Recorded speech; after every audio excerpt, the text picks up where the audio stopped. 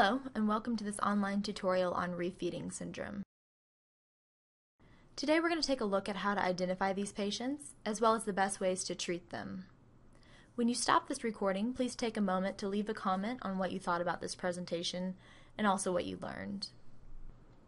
So let's take a look at the pathophysiology of refeeding syndrome. What is refeeding syndrome? Well, it's a potentially fatal consequence triggered by aggressive oral, enteral, or parenteral carbohydrate feeding following a period of nutritional deprivation.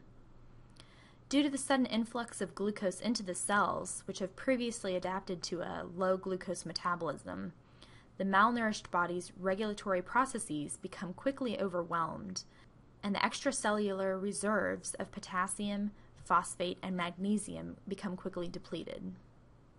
Movement of these minerals into the intracellular compartment causes blood concentrations to become extremely low, which can lead to cardiac arrest, neuromuscular complications, and respiratory dysfunction.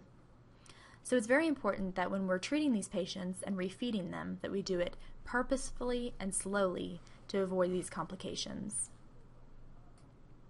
Let's now take a look at the patients at risk for refeeding syndrome. Common characteristics of these patients include adaptation to malnutrition and low glucose utilization. A third of all enterally fed cancer patients experience refeeding syndrome. It may be wise to pause this recording and think about the patient populations listed on this screen. That way, by reflecting on these groups now, we hope that in the future you'll be able to recall refeeding syndrome as a potential risk factor when you see these patients in clinical settings. So how do we identify patients at risk for refeeding syndrome? Patients either need to display one or more of the following: a BMI under 16, unintentional weight loss of more than 15% of body weight in less than 6 months, or more than 7.5% in 3 months, or more than 5% in 1 month, a low nutritional intake for 7 to 10 days, and laboratory indices such as low potassium, magnesium, phosphate pre-feeding, and low serum prealbumin.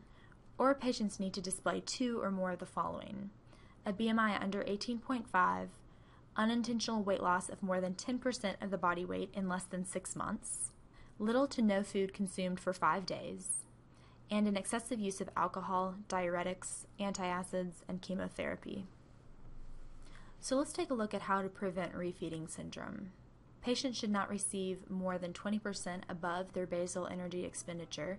Typically, we want to dose around 1,000 calories per day and gradually increase over 1 week. Next, patients should avoid excess glucose with no more than 2 milligrams per kilogram of body weight per minute. So that's around 200 grams per day.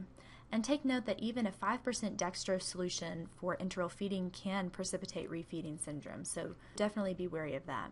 We also want to ensure electrolyte stability for the first week of treatment, limit fluid intake to about 800 to 1,000 milliliters a day, avoid excessive sodium to prevent edema, and also provide a thiamine supplement. If your patient is gaining over 1 kilogram a week, this may indicate fluid retention. So this concludes our tutorial on refeeding syndrome. For further information on topics relating to clinical presentation of refeeding syndrome, repletion guidelines for phosphate, magnesium, and potassium, and for some case studies on practicing identifying, treating, and preventing refeeding syndrome, go to our website at www.nutritionandmedicine.org. It only takes a couple minutes, and then you'll be registered for free access to any of our online educational materials. Thanks for listening, and check back for more tutorials in the near future.